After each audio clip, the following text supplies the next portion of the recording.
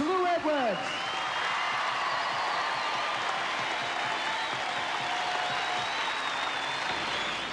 For the international participants, to be a part of World Expo 88, the only international exposition of the Southern Hemisphere in the 20th century, has been a unique experience. And it has also been a very special way to join in your bicentennial celebrations.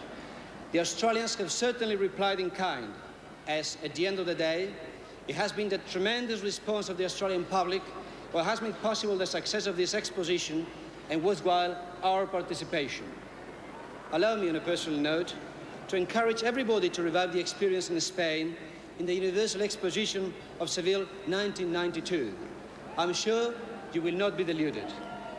On behalf of the international participants at World Expo 88 Brisbane, I would like to say thank you, Australia, and goodbye.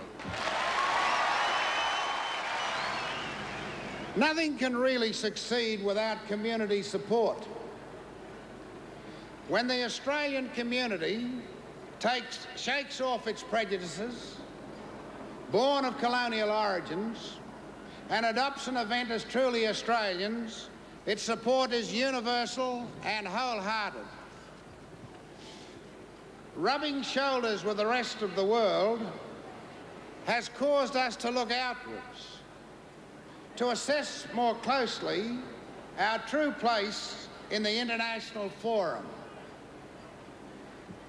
Hopefully, through Expo 88, we have acquired just a little more of the virtue of humility.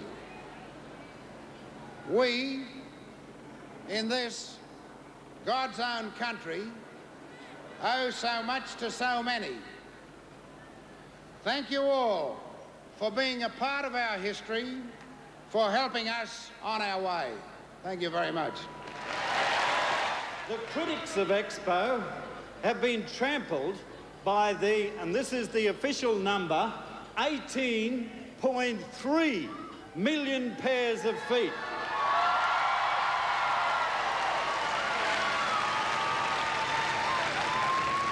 18.3 million people that marched through the Expo gates.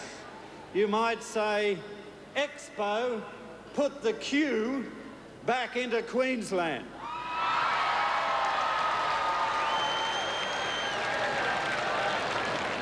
Ladies and gentlemen, let's not mourn the passing of Expo today. Let's celebrate the discovery of the real Queensland.